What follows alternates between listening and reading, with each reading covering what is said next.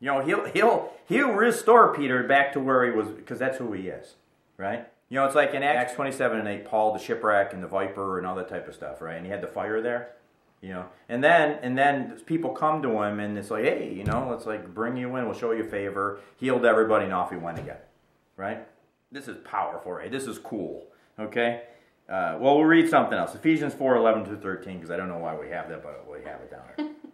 And he gave some as apostles, and some as prophets, and some as evangelists, and some as pastors and teachers, for the equipping of the saints for the work of service, to the building up of the body of Christ, until we all attain to the unity of the faith and of the knowledge of the Son of God, to a mature man, to the measure of the stature which belongs to the fullness of Christ. Yeah, it seems to make sense there. Stature, I said. Yeah, it seems to make sense there, right? We're called to build the body up, and we build the body up by really, you know, having our gifts and our talents and our desires and our delights flow out. You know, as we stand in this wondrous work of God and say, wow.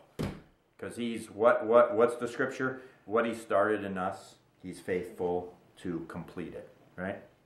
So one of the things that Paul said to Timothy, right? And I think it's really, really important for us. I remind you to keep the gift of God ablaze.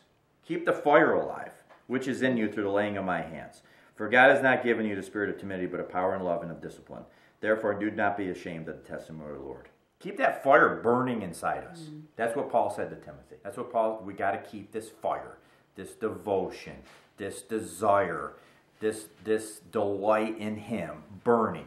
And why is that important? Because Leviticus 6:13. Fire shall be kept burning continually on the altar. It is not to go out.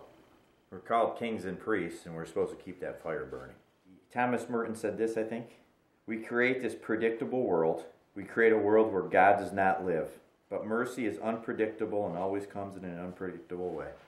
But when we're willing to keep that fire burning, and we allow life, you know, the law of liberty and life in Christ, we always remember that. And we really try not to walk in fear, unbelief, deception, delay. He'll birth something great in our life if we keep that fire burning. And so as I stand on this dawn of this great experience I never expected to happen, and I'm walking it out in reality, and you know, all these desires that I have in me, I'm watching, you know, almost from an observer.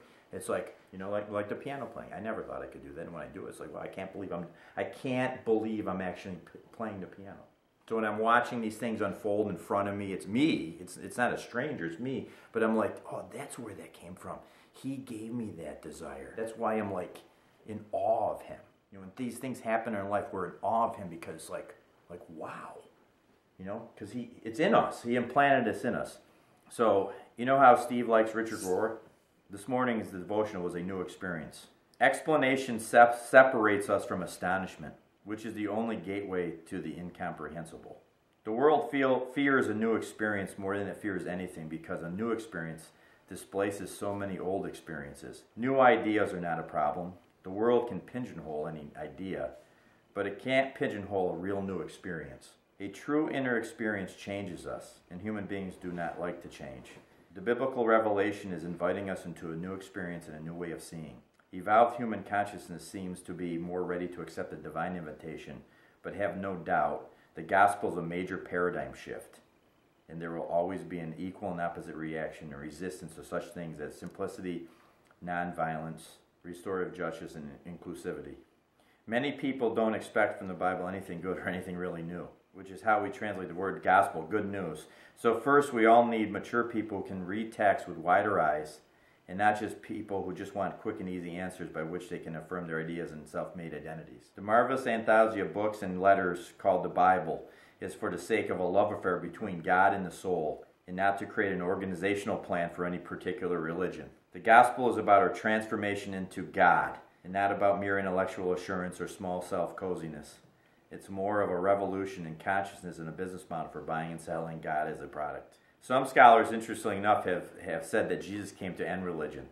That's not as bad as it might sound. Archaic religion was usually an attempt to assure people that nothing new or surprising would happen, and that the gods could be controlled. Most people want their lives and history to be incredibly predictable and controllable, and the best way to do that is to try to manipulate the gods. Low-level religion basically teaches humans what spiritual buttons to push to keep our lives and God predictable. This kind of religion initially appeals to the lowest levels of egocentric motivation instead of moving us to our highest, generosity and trust. Jesus had a hard job cut out for him. For most of human history, God was not a likable, much less lovable character. That's why every theophany, an event where God breaks through into the human realm, in the Bible begins with the same words, do not be afraid. People have too often been afraid of God and afraid of themselves as a result. When God appeared in the scene, most people did not see it was good news, but as bad news with few questions arising. Who has to die now? Who needs to be punished? By and large, before the biblical revelation, most of humanity didn't expect love, much less intimate love from God. Even today, most humans feel that any notion of a divine lover is a quite distant, arbitrary, and surely impossible to enjoy or expect.